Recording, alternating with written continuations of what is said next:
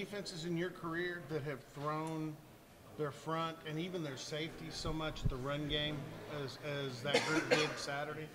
It's pretty radical. Yeah, I mean, you've seen it before. I mean, you know, our defense will play very aggressive with their safeties and run support as well, so it's something we see quite often in scrimmages and the preseason and spring ball. But anytime you're facing teams that, you know, you're trying to get safeties in a box, if they're not a three-deep team, then they're a quarters team, and then both safeties are involved, and sometimes, you know, they'll change coverage and they'll try to mix up who's the run support player. And one time we called a play action pass and the corner was in run support and the safety had half the field and we had two receivers on one.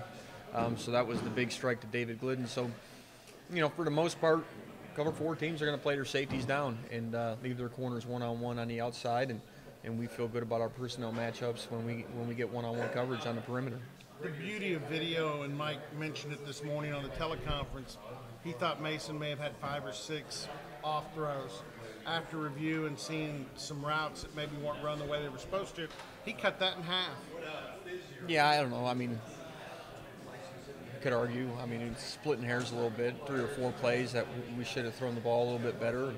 And then, you know, timing and getting to know one another.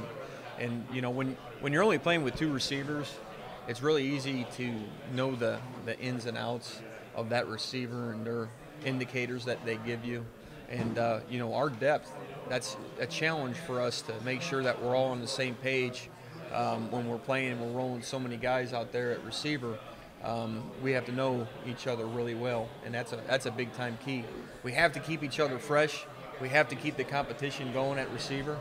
But at the same time, we have to make sure that we know each other really well and that we're really familiar and have a good battery between quarterback and receiver.